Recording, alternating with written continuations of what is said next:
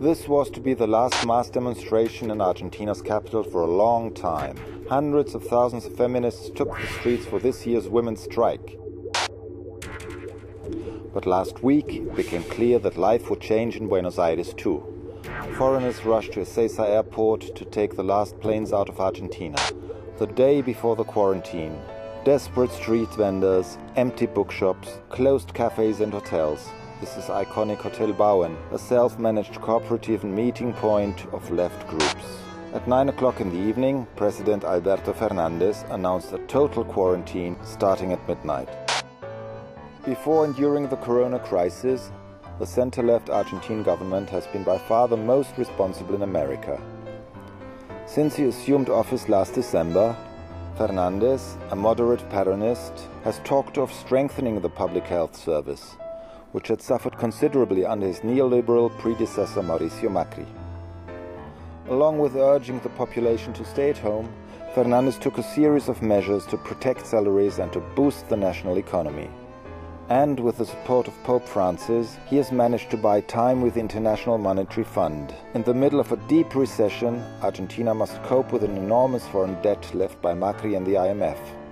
With a staggering 40% of the population, some 16 million people, below the poverty line.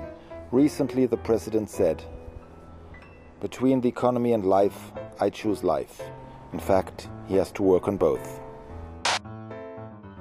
On day 2 of the quarantine, the streets of Buenos Aires were pretty empty. Basically, people were just going to their local fruit shop or to the Chinese grocers.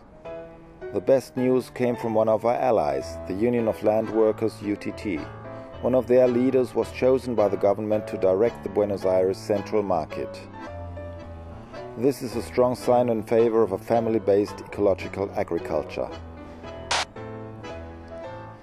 It is Norita Cortiño's 90th birthday. Norita, a founding member of the Plaza de Mayo Mothers and probably the country's most famous human rights activist, had called for today's demonstration for the right to water.